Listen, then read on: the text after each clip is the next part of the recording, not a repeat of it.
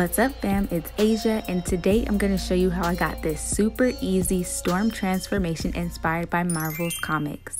All products that I'm using today can be found at Sally Beauty Supply. So I'm starting off with BTZ Color Bombz in the color Iced Out, and I'm going to use this to achieve silver hair. You want to make sure that you're spraying this about 12 inches away from your hair, and it's going to give you nice coverage. I used a total of 6 cans. Now to prevent hard hair and to prevent color transfer, I'm going to use Carol's Daughter Mimosa Hair Honey. Now this leaves your hair super soft and super moisturized. It also seals in the color so you do not have to worry about transfer. Next, I'm moving on to the makeup. I'm going to start by concealing the ends of my brows. I am putting concealer with my beauty blender on the ends of my brows. Then I'm applying my Stellar Brilliant Primer. I love this. It's perfect for priming your face, and it really does help to smoothen everything out so your pores don't show. Then I'm going to apply my NYX Can't Stop Won't Stop Full Coverage Foundation in the color Cappuccino. This foundation is amazing. It was created in collaboration with Alyssa Ashley, and she definitely did her thing with formulating these shades. I love it so much. NYX did a great job.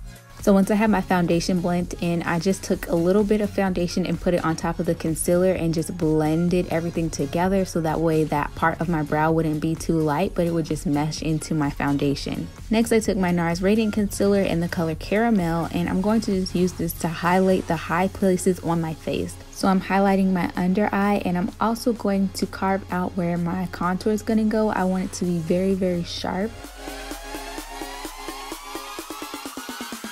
Next, I'm going to set this concealer with the Black Opal Medium Deluxe Finishing Powder. I'm going to allow this to bake for a while I go ahead and proceed to contour.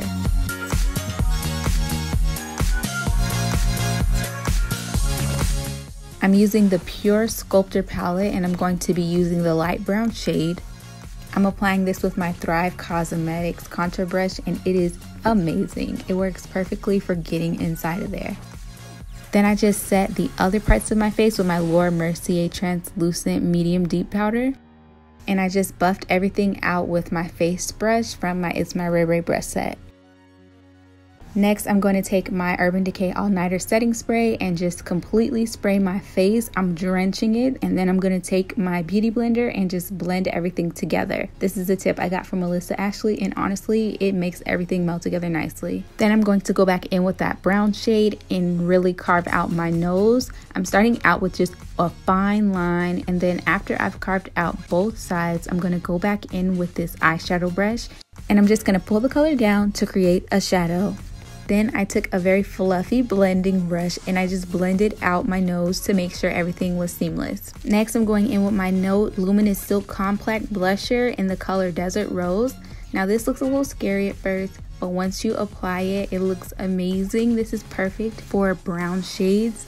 It looks very gorgeous, and it gives you warmth to your look. Next, I'm going in with my very favorite highlighter, Jackie Aina's Le Peach. Girl, it is bomb. I use it for every single look, okay? Even if I put something on top of it, it still has to be in the mix because it's that gorgeous. I'm going to go in on the highlight because Storm is glam, okay? Now that we're done with the face, we're going to move on to the brows. We're using the Collab Shape and Shade, and this is a nice little brow pencil. I'm going to start by brushing out my brows, and then I'm going to draw my brows on long.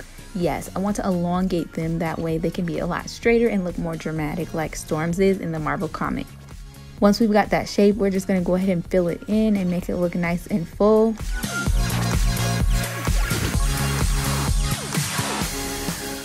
Then we're going to take the Ardell Pro Eyeshadow Palette, Metallic and Matte, and we're going to go ahead and apply our first shade, which is this brown shade.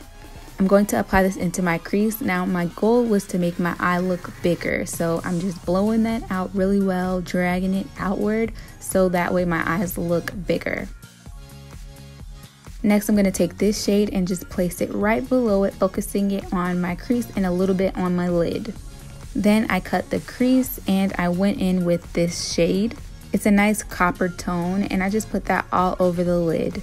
Next, I took this berry shade and I just used that to blend the outer edge. And then I just took this gold and I put it in the middle. That way I can make the eyes look more rounded. Then we're going to line the eyes with the Ardell Wanna Get Lucky Gel Eyeliner. Now this eyeliner is super black, girl, like so dark. I love it. but you do have to be careful when you're applying it because it's very soft in consistency. Then I'm going to take this brown shade and I'm just going to blend out the lower watermark line because I did add gel liner down there. And then I'm going to take this shade right here and I'm going to put it in the inner corner. Now for the lips, I'm going to line my lips with the ultra opaque lipstick from Ardell Beauty. I'm using the color Waiting, and I'm going to make sure that I leave enough space for the next shade.